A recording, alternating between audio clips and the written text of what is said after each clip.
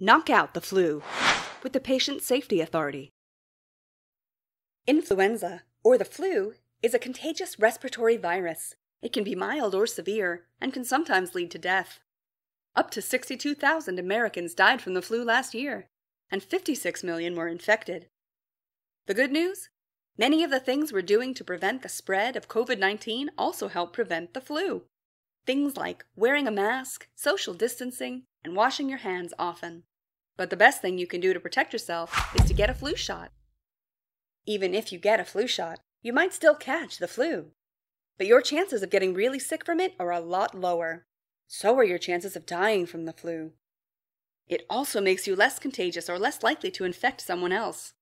That's why getting the flu shot is so important. There are two types of illnesses that we can vaccinate against. One's caused by bacteria, or tiny living microorganisms that are too small to see, or viruses, even smaller germs that are not living and cannot survive without a host, or someone to infect. Once they find a host, viruses invade cells in the host's body. Those cells then reproduce, making more infected cells and spreading the infection throughout the host, making them sicker and sicker. Bacteria has DNA, and when it reproduces, it makes an exact copy of itself. So when scientists make a vaccine against a bacterial infection, like pneumococcal pneumonia or pertussis, whooping cough, they only need to change one small bit. That makes them easier to make and is why we only need to get them once or twice to keep us safe. Vaccines for viral infections, like the flu, are a little trickier. Unlike bacteria, most viruses don't have DNA, they have RNA. And unlike DNA, when RNA reproduces, it doesn't make an exact copy. It changes or mutates a tiny bit.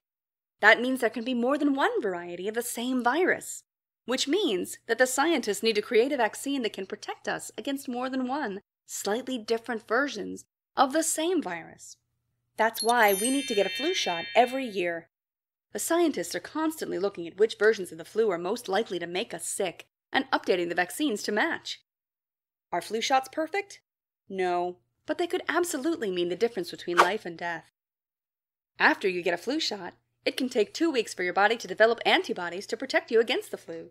Make sure you're extra careful during those 2 weeks, wearing a mask, socially distancing, and washing your hands a lot.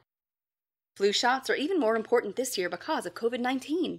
You could get both illnesses at the same time, which would make you even sicker than if you only had one. If you get both the flu and COVID-19, you're much more likely to end up in the hospital. Protect yourself and protect your loved ones. Let's knock out the flu, Pennsylvania.